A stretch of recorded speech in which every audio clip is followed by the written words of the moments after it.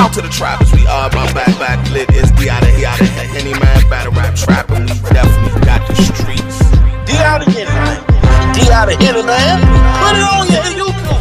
Shout out to the trappers, we are back lit. It's D out of Henny man, battle rap trap, and we definitely got the streets. Okay, it is being reported that Dwayne Keefe D. Davis has been arrested in relation to the Tupac murder. If you remember, back in July, his house was raided. This is the guy who actually wrote a book on the whole thing, detailing it and saying he's one of the last survivors that was actually at the situation during the situation. He was under the impression that maybe he was protected from being arrested or whatever, but I guess that's not the case, because this morning they arrested him after going through everything they found in his house, which included magazines, which included USBs, which included hard drives, all that type of stuff. Something on there must have led to further information to get him arrested. Right now, if you see the mugshot on the thumbnail, that is not his actual mugshot. That hasn't been released. More information on bond and everything hasn't been released yet, but I'm sure that'll be more developing details. See a lot of people like, yo, let Tupac rest in peace, this, that, and the other. Let's be real. This guy was the one not letting Tupac rest in peace, and now he's talked himself into probably spending a long time in jail. If officially convicted, right now he's just been charged. I will report the charges and the bond and all that a little bit later on, because I'm sure it's all going to come out today. Y'all just stay tuned, man. In the meantime, in between time, rest in peace, Tupac. Let me know what you think in the comments. It's Battle Rap Trap.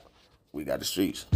Shout out to the trappers, we are my back lit. It's D out of Henny man, battle rap trap, and we definitely got the streets. D out of Henny man, D out of Henny man, put it on you, here you